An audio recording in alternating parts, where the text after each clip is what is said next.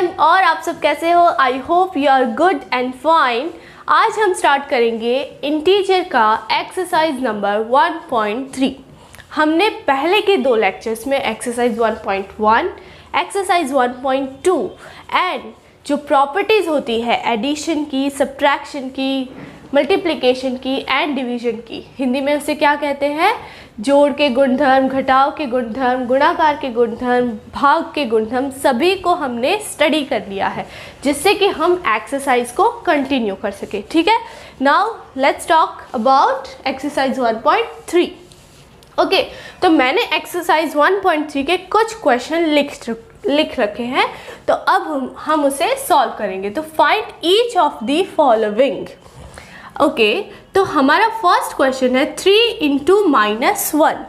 अगर हम 3 इंटू 1 करते हैं तो क्या आता है? कभी भी किसी चीज़ को या किसी नंबर को हम 1 से मल्टीप्लाई करेंगे तो हमारा आंसर वही नंबर आता है। तो 3 इंटू 1 क्या होता है? 3। सो हम पहले नंबर लिख लेंगे। अब 3 के आगे कोई नंबर नहीं है, मतलब क्या है? Plus. So plus into minus, plus into minus मतलब जब डिफरेंट साइन होते हैं तब हमेशा क्या आता है? माइनस, और सेम साइन होता है तब क्या आता है? हमेशा प्लस। तो डिफरेंट साइन है इसलिए हमारे यहाँ पास क्या आ जाएगा? -3। ओके, नाउ अगेन हमारे पास दूसरा नंबर है जिसे हमें मल्टीप्लाई करना है 1 से। अगेन किसी भी नंबर को 1 से मल्टीप्लाई करेंगे तो हमारे पास वही नंबर आएगा। सो अगेन 316 इंटू 1 क्या आएगा? 316 and same sign always plus, so minus minus will be plus. Okay, so now -15 into 0 into -18। तो अगर हमारे मल्टीप्लिकेशन पे कहीं पे भी 0 दिख जाए तो आपको पहले कुछ भी मल्टीप्लाई नहीं करना है, डायरेक्ट आंसर क्या लिखना है? 0। क्यों? क्योंकि किसी भी नंबर के साथ अगर हम 0 का मल्टीप्लाई करते हैं तो आंसर हमेशा 0 आना है। तो यहाँ पे हमें 0 दिख गया है तो हम आंसर में क्या लिख देंगे? एक बड़ा सा 0।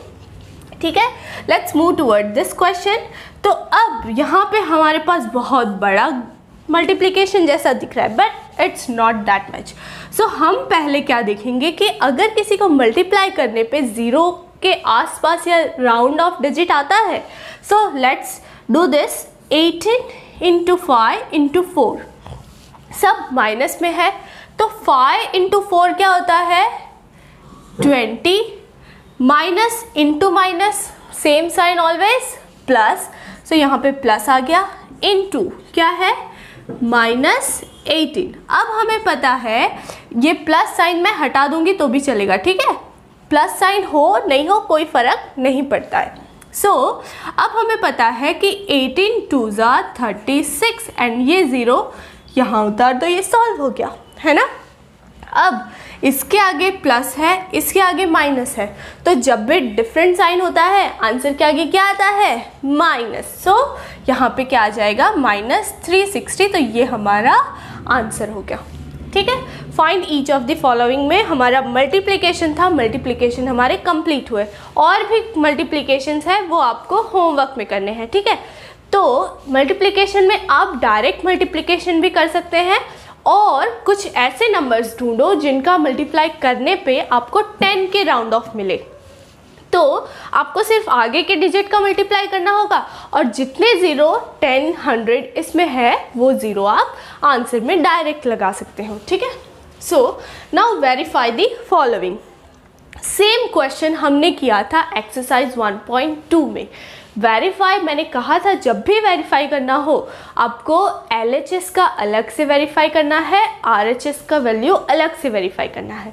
अगर LHS एंड RHS इक्वल आ जाते हैं then the equation should be verified. ठीक है, तो अब हमारे पास LHS ये है, RHS ये है। ठीक है, मैं इसी के नीचे सॉल्व कर रही हूँ। अब देखो, सबसे पहले हमें ब्रैकेट सॉल्व करना होता है। ये बड़ा वाला ब्रैकेट है, बड़े वाले ब्रैकेट को सबसे पहले सॉल्व करना है। उसके बाद जो भी आंसर आएगा उसको हम मल्टीप्लाई करेंगे 18 से। Okay, so plus minus, different sign always minus. सो 7 - 3 क्या होगा? 4। सो हम 4 लिखेंगे इंटू 18 करेंगे। 18 4 ज़ा 72, ठीक है, करके देख लो। 4 8 ज़ा क्या आता है 32, सो 32 का 2 लिख दिया, 3 हासिल हो गई। 4 1 ज़ा 4 प्लस 3 7, ठीक है। तो ये आ गया हमारा LHS का answer 72। Let's move toward the RHS। ये बड़े बड़े ब्रैकेट दिख रहे हैं आपको दोनों, तो हमें सबसे पहले बड़े बड़े ब्रैकेट को सॉल्व करना होता है, ठीक है।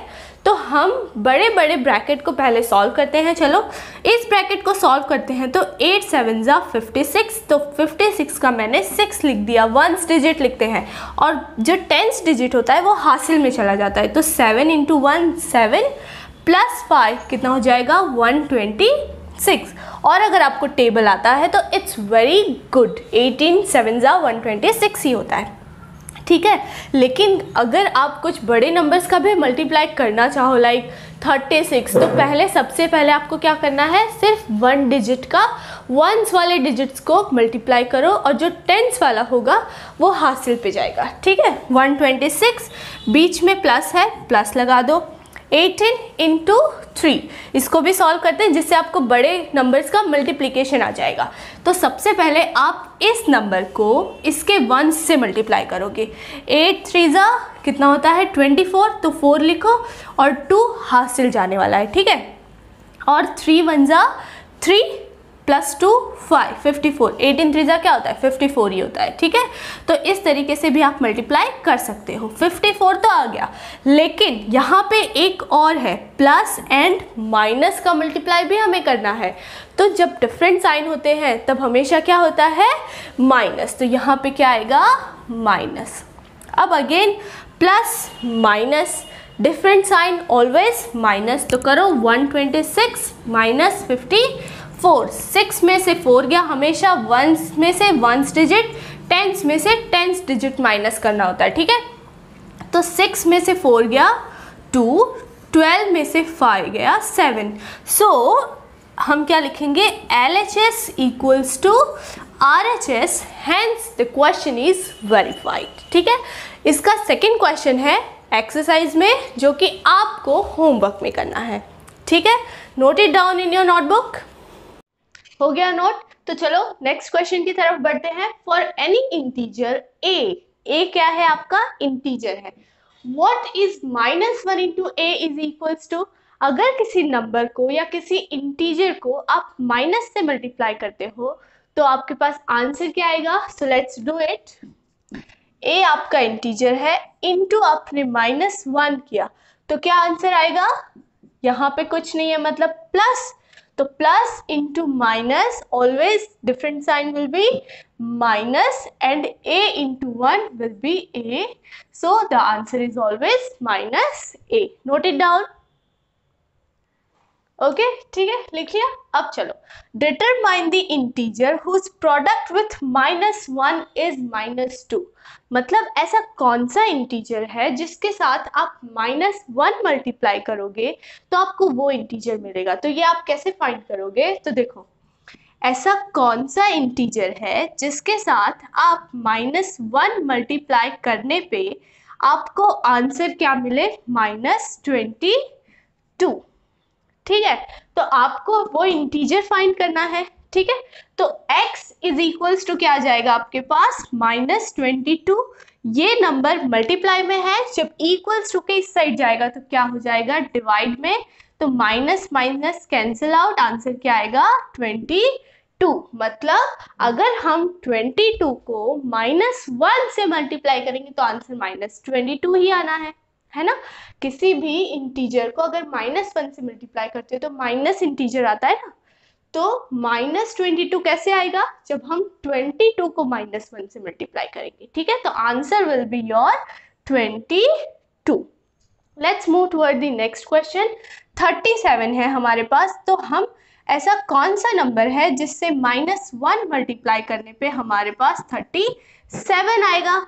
तो x इक्वल्स टू क्या होगा, ये -1 इक्वल्स टू के उस साइड जाएगा तो कहाँ जाएगा डिवाइड में जाएगा, तो 37 divided by -1।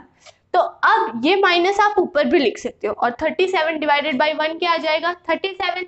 So it is equals to -37, कि -37 को हम -1 से मल्टीप्लाई करेंगे तो 37 आएगा। कैसे? क्योंकि -1 इंटू -37 दोनों में माइनस है, जब सेम साइन होता है तो ऑलवेज क्या आ जाता है? प्लस, तो हमारे प्लस 37 आ जाएगा। ठीक है, क्लियर है? एक और न्यूमेरिकल करवाऊं? तो चलो इधर देखो, यहाँ पे कर रही हूँ, ठीक है, और एक numerical. Okay, so let's suppose हमारे पास है ठीक है 22 ले लेते हैं। ठीक है, तो 22 को हम ऐसे, कौन सा इंटीजर है जिसके साथ -1 मल्टीप्लाई करने पे 22 आए? तो क्या आएगा? ये -1 इस साइड जाएगा तो कहाँ जाएगा? डिवाइड में जाएगा। तो क्या आएगा? 22 डिवाइडेड बाई -1, ये माइनस आप ऊपर लिख सकते हो, तो -2 डिवाइडेड बाई 1, तो ये नीचे का 1 की कोई वैल्यू नहीं होती, तो आंसर क्या आ गया तुम्हारा? -22। ठीक है, वेरीफाई करना है, वेरीफाई करवा देती हूँ।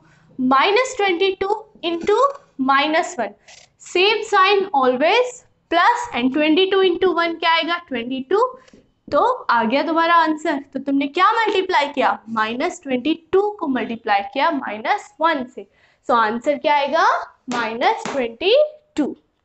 ठीक है, let's move toward the fifth question, find the product using a suitable properties. ऐसा क्वेश्चन भी हमने 1.2 एक्सरसाइज में किया था। जब भी आपको किसी प्रॉपर्टीज का यूज करना हो तब आप क्या करोगे? सबसे पहले कुछ कॉमन निकलता है या नहीं वो तुम्हें देखना है। तो चलो देखते हैं। 26 इंटू -48 प्लस -48 इंटू -36, यहाँ तो हमें दिख रहा है कि यहाँ पे भी -48 है, यहाँ पे भी -48 है, तो हम क्या करेंगे? -48 को कॉमन निकालेंगे। जब यहाँ से -48 निकल गया तो क्या बचा? 26, यहाँ 26 बचा, बीच में क्या साइन है? प्लस का साइन है। यहाँ से -48 निकल गया, क्या बचा? -36। ओके, यहाँ पे -36 बचा। अब देखो तो 26 प्लस -36, तो जब ये माइनस ब्रैकेट के बाहर निकलेगा तो प्लस एंड माइनस दोनों डिफरेंट साइन हो जाएंगे। जब डिफरेंट साइन होता है तब क्या होता है? माइनस होता है। तो हम इसको क्या लिख सकते हैं? -48 इंटू 26 -36। ठीक है, अब यहाँ पे जब माइनस होगा 26 -36, तो आंसर क्या आएगा हमारा? क्या आएगा? 10 आएगा। और बड़ा नंबर कौन सा है? 36, तो 36 के आगे क्या है? माइनस, तो आंसर में क्या आएगा?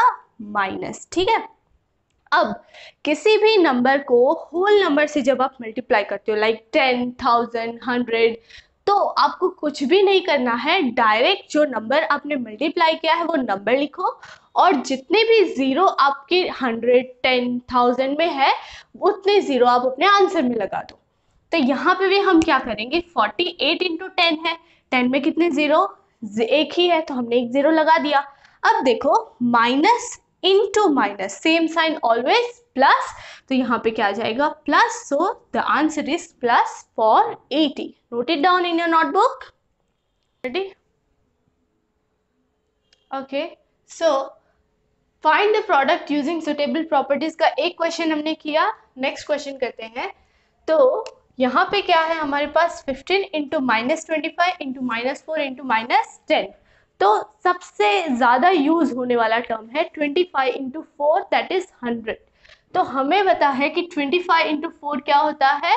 100। तो हम क्या करेंगे? 15 इंटू -25 इंटू 4 क्या हो गया?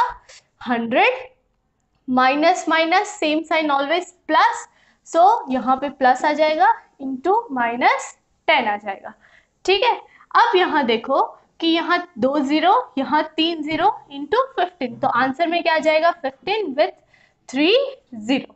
अब देखो यहाँ पे माइनस है, बाकी सब जगह प्लस है, तो plus into plus same sign always, plus, अब plus into minus different sign always, minus, तो यहाँ पे क्या जाएगा? Minus, so that is equals to -15,000। ठीक है, ये हो गया सॉल्व। अब यहाँ देखो ब्रैकेट हमेशा पहले सॉल्व करना है। ठीक है, तो 7 इंटू 50 -2 क्या होता है? 48, एंड 48 इंटू 7 क्या होता है? 336। ठीक है, मल्टीप्लाई कर लेना, आपके पास आंसर आ जाएगा। Okay, now we will solve a word problem. ठीक है, अब वर्ड प्रॉब्लम की स्टार्टिंग करते हैं। Okay, so let's start the word problem. A certain freezing process require that room temperature be lowered from 40 degree Celsius. किसी चीज को freezing करने के लिए 40 डिग्री सेल्सियस से कम रूम टेम्परेचर चाहिए। तो at the rate of 5 degree Celsius every hour ये डिक्रीज होता जा रहा है। So what will be the room temperature 10 hours after the process begin.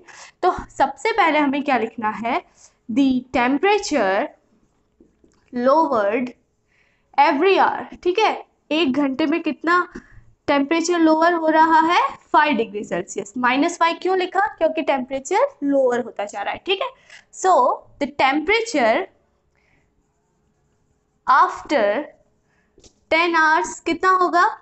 Okay, मुझे बताओ कि अगर कोई चीज तुम सपोज एक घंटे में 2 काम करते हो तो 5 घंटे में कितना करोगे, 10। तुमने क्या किया, 2 × 5। तो यहाँ पे भी एक घंटे में -5 डिग्री सेल्सियस हो रहा है, तो 10 आवर्स में कितना होगा, क्या करोगे, मल्टीप्लाई।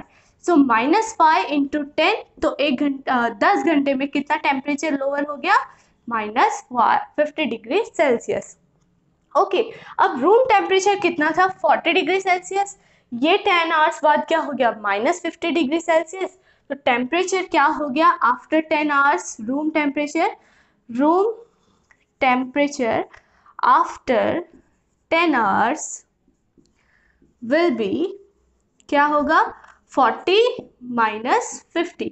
अगर ये माइनस में ना होके प्लस में होता तो हम क्या करते, 40 + 50। तो ये कैसे हुआ, तो देखो यहाँ पे प्लस किया, -50, again plus minus, different sign always minus. So 40 - 50 degree Celsius is equals to -10 degree Celsius, which is the answer. Write down it in your notebook. Okay, तो यहीं पे हमारा लेक्चर आज का स्टॉप करते हैं और इसी के साथ एक्सरसाइज 1.3 एंड होती है। लेकिन इसमें और भी क्वेश्चन है, 2-3 क्वेश्चन ही सिर्फ लेफ्ट है, वो आपको करने हैं। अगर आपको कहीं पे भी क्वेरी आती है तो आप पूछ सकते हो। इसके बाद का क्वेश्चन इस तरीके से है कि अगर आपको करेक्ट क्वेश्चन होता है तो आपको इतने मार्क्स मिलते हैं, एंड इनकरेक्ट होता है तो इतने मार्क्स कम हो जाते हैं। तो आप इनकरेक्ट के लिए क्या करोगे, माइनस लिखोगे जितने भी नंबर। सपोज इनकरेक्ट के लिए आपके 3 मार्क्स कट होते हैं, तो इनकरेक्ट के लिए कितने, -3 हो जाते हैं। ठीक है, एंड जितने करेक्ट होते हैं उसके लिए पॉजिटिव इंटीजर्स आएंगे। Okay, so if you have any query, any doubt in the exercise or anything related to this chapter, you can ask me in the comment section. ठीक है, इस एक्सरसाइज की PDF आपको डिस्क्रिप्शन पे मिल जाएगी। अगर आपको वीडियो पसंद आया हो तो लाइक ज़रूर करें एंड सब्सक्राइब करें और आपके दोस्तों को शेयर भी करें। Thank you for watching me.